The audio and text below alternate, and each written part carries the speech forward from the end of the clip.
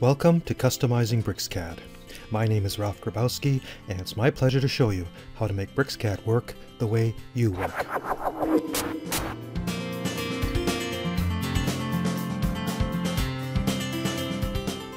A really popular way to edit things in all kinds of Windows and Macintosh programs is to select the entity and then right-click. And when you do that, you come up with commands that are specific to the entity. Here I've selected text, right-clicked, and we have the edit text command we can access, check spelling, explode text, and set the annotative object scale.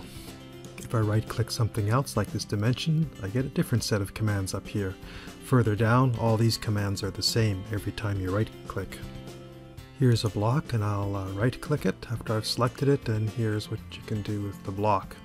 Now I'm going to right-click a different spot. This time I'm going to right-click the block, but a grip that's highlighted in the block. And then you can see that these are commands specific to the grip and not to the block.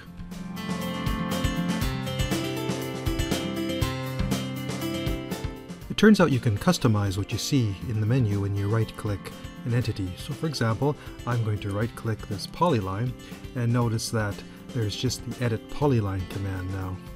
I'm going to want to add also the join command so I can join polylines together. Here's how you do it. First of all, right-click and choose Customize, and then go into the Menus tab, and below Main Menus you find Context Menus. And this then lists all the different entities to which special items in the shortcut menu have been attached. Now let's take a look here. We had right-clicked on text, and there's the 4 commands there. We'd right-clicked on block, and there's the ones there. And finally, there's the single command for polylines. Now I'm going to get the join command from over here on under the Available Tools section. And as it turns out, the join command is under Modify. So there's join, and I'm just going to simply drag it over here to the lightweight polyline object, and there it is added into it. So click OK to close this dialog box, and now when I select the polyline, right click, there's that join command. So to make sure it works, I'm going to run it right now. Click join and ask the entities to join. I've already drawn this line that connects, and press enter, and now the line is joined to the polyline. And that's how simple it is to edit shortcut menus. In the next part of this video, I'll just give you a few tips and tricks to keep in mind.